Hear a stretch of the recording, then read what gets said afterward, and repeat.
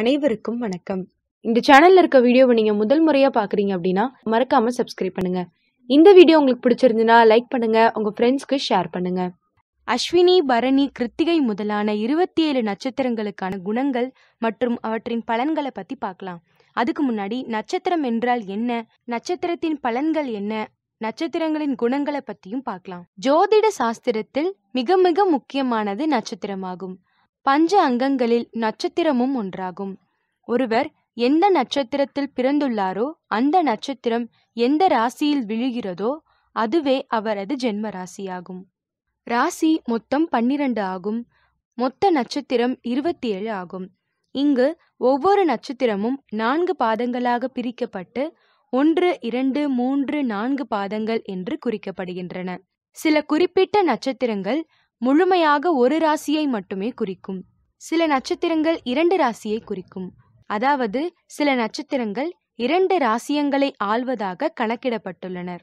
உதாரணமாக, ஒருவர் அஸ்வினி நட்சத்திரத்தில் பிறந்ததாக வைத்துக்கொண்டால் அவரது ராசி மேஷமாகும். ஏனெனில் மேஷ ராசியில் அஸ்வினி நட்சத்திரத்தின் 4 பாதங்களும் முழுமையாக அடங்கியுள்ளன. எனவே அவர் அஸ்வினி நட்சத்திரம் என்றால் எப்பொழுதுமே அவர் மேஷராசிக்காரர் என்றுதான் அர்த்தம். அதே சமயம் ஒருவர் கார்த்திகை நட்சத்திரத்தில் பிறந்ததாக வைத்துக்கொள்வோம். கார்த்திகை நட்சத்திரத்தில் 1ஆம் பாதம் மேஷராசியாகும். 2, 3, 4 பாதங்கள் ரிஷபராசியில் அடங்கியுள்ளன. இங்கு அவர் கார்த்திகை நட்சத்திரத்தின் எந்த பாதத்தில் பிறந்தார் என்று முதலில் பார்க்க வேண்டும்.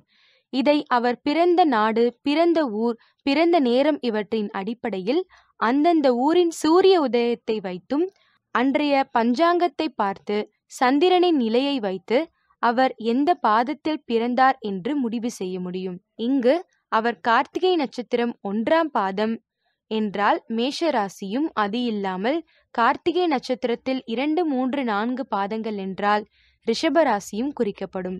எனவே நட்சத்திர பாதத்தை வைத்து அவர் எந்த ராசியில் பிறந்தார் என்று அறிய முடியும். ஒருவர் கோயிலுக்கு போய் அர்ச்சகரிடம் தன்னுடைய கோத்திரம் மற்றும் தன்னுடைய ஜென்ம நட்சத்திரம் இவற்றை குறிப்பிட்டு அர்ச்சனை செய்ய சொல்கிறார் என்று வைத்துக்கொள்வோம். அவர் தன்னுடைய பெயரை குறிப்பிட்டு மிருகசீரிஷம் நட்சத்திரம் என்று சொன்னால் போதாது. அவர் எந்த ராசி என்று குறிப்பிட வேண்டும். காரணம், மிருகசீரிஷ நட்சத்திரத்தின் 1, 2 பாதங்கள் ரிஷபராசியிலும் 3, 4 பாதங்கள் மிதுன ராசியிலும் அடங்கியுள்ளன. இங்கு அவர் மிருகசீரிஷ நட்சத்திரம் 1, 2 பாதங்கள் என்றால் ரிஷபராசியிலும் 3, 4 பாதங்கள் என்றால் மிதுன ராசி என்று தெள்ளத் தெளிவாக தன் ராசியை தெரிந்து சொல்ல வேண்டும். இல்லையேல் தவறான ராசிக்கு அர்ச்சனை நடக்கும். ஒருவர் உத்திராட நட்சத்திரத்தில் பிறந்ததாக வைத்துக்கொள்வோம்.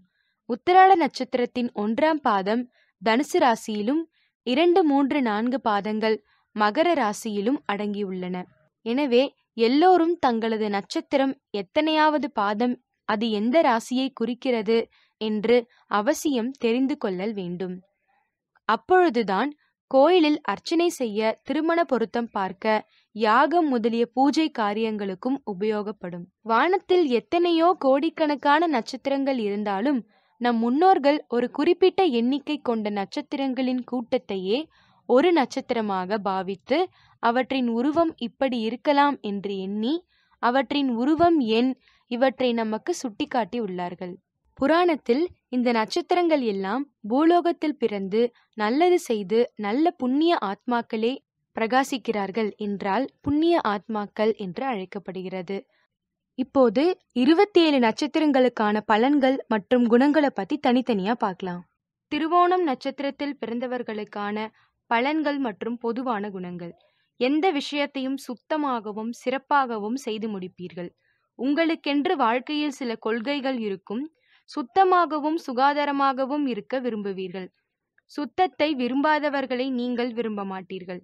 சரியான பழக்க வழக்கம் இல்லாதவரை நீங்கள் கண்டால் அவருக்கு அறிவுரை கூற தயங்க மாட்டீர்கள். மற்றவர்களின் பிரச்சனையில் சிக்கி தவிப்பதை கண்டால் உங்களால் தாங்கிக் கொள்ள முடியாது. விருந்தாளிகளை உபசரிப்பதில் உங்களுக்கு நிகர் நீங்களே. அவர்களுக்கு நல்ல சுத்தமான சுவையான உணவுகளை வழங்கி மகிழ்வீர்கள். ஆன்மீகத்திலும் குருவின் மீதும் பற்று வைத்திருப்பீர்கள். வாய்மையே வெல்லும் என்னும் பாதையில் நடப்பவர் நீங்கள். பிரதிபலன் இன்றி மற்றவருக்கு உதவுவீர்கள். சிலரால் நீங்கள் ஏமாற்றப்படக்கூடும். உங்களது புன்னகை அனைவரையும் வசீகரிக்கும். நீங்கள் புன்னகையுடன் ஒருவரை எதிர்கொண்டால் அவர் உங்களது சிரிப்புக்கு அடிமையாகி விடுவர். வாழ்வில் எத்தனை ஏற்றத்தாழ்வுகளை சந்தித்தாலும் எளிமையாகவே வாழ்வீர்கள். ஆலோசனைகள் வழங்கி அடுத்தவர் பிரச்சனைகளை தீர்ப்பீர்கள். அதிகம் கல்வி கற்காவிட்டாலும் பன்முக திறன் கொண்டவராக இருப்பீர்கள்.